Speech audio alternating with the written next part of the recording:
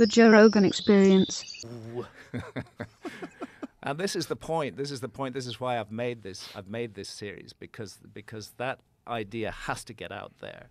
That we got to stop being so complacent about how we look at our past, and for the very same reason, we need to stop being so complacent about how we look at our future as well. We live in a hazardous cosmic environment. It just happens that we live at a time in the human story where if we chose to do so, we could actually do something about it. What motivated you to get involved in this? Like, I know Fingerprints of the Gods you released in the 90s. It was 1995. That's when I first read it, and I became obsessed.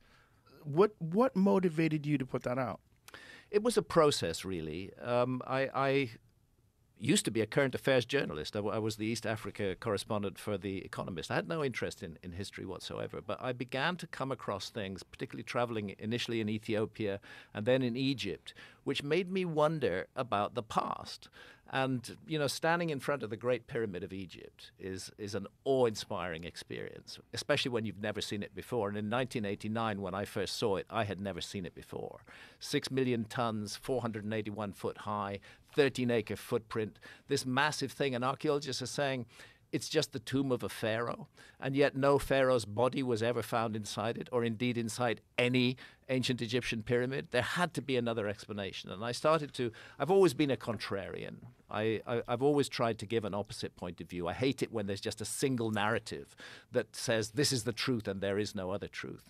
And so I felt it was important to start giving an alternative point of view, and I started to look into it in depth. Could there be something missing from the story of our past? And that's why I ended up writing Fingerprints of the Gods, to put that information before the public, to allow people access to information that they had not had access to before, and to begin to think for themselves instead of just accepting the word of the so-called experts. The experts know a great deal.